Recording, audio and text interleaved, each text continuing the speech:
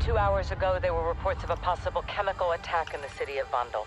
A resident philanthropist we believe to be Milena Romanova, a Russian real estate magnate, tasked a private security force to protect the city and prevent an attack. They set up perimeters and cordoned off areas for the safety of the civilians. Many have been evacuated, and others have chosen to leave.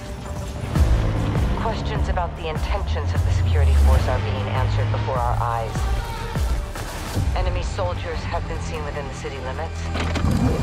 There is something very wrong in Vandal.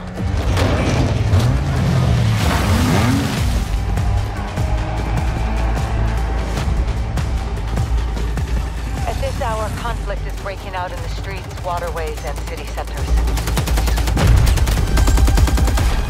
We need soldiers on the ground to resecure the area and prevent the collapse of Vandal. This looks like a war. We need you in it.